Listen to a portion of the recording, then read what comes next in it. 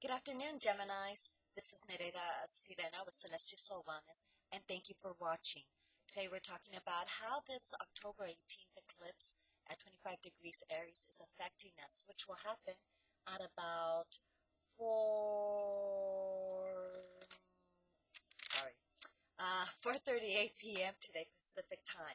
So, in your case, it's happening in your house of personal goals, teamwork, okay, friends. So, since it's happening in Aries, and friends is so important for you, Geminis, because you need those people to talk about, to share ideas with, and also to get ideas from, because you are great observers. I mean, Geminis are known for always watching, watching, watching. They're the number one people watchers.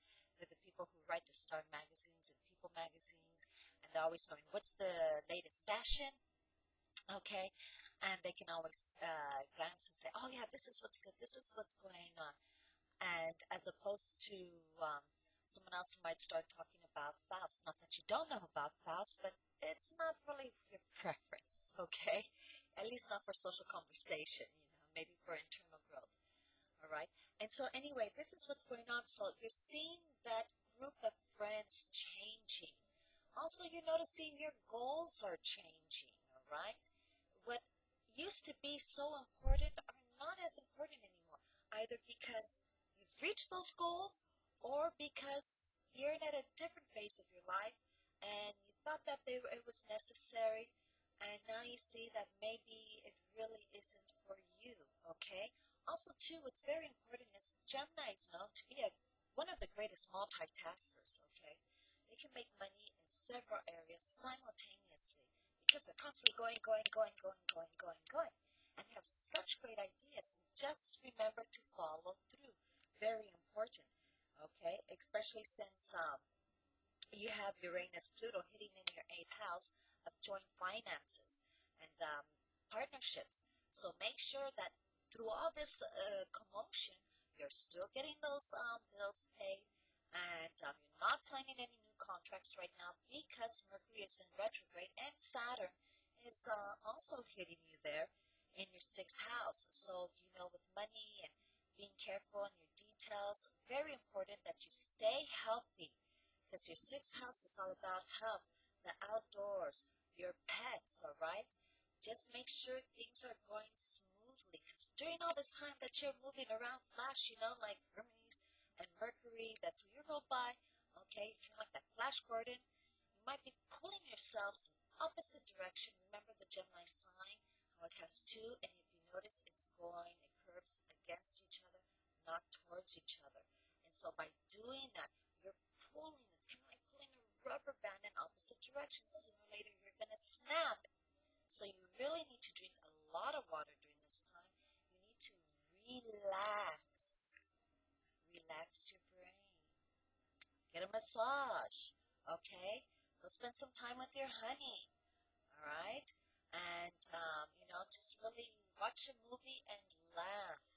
You really need to. But do take your vitamins, take your supplements. Make sure that any medication that's being prescribed, get a second opinion, because a lot of times nowadays, you know, doctors work very hard, but a lot of times we can solve whatever is ailing us by healthy nutrition, okay? By organic foods. And we don't need to put all that synthetic items in us that only create toxins in other parts of our organs, defeating the whole purpose of us getting better because then we get worse somewhere else. So please be careful because you guys are known to once in a while prefer just to pop a pill, from some medical industry as opposed to really taking control and responsibility of you, of your soul, of your whole body really is what necessary.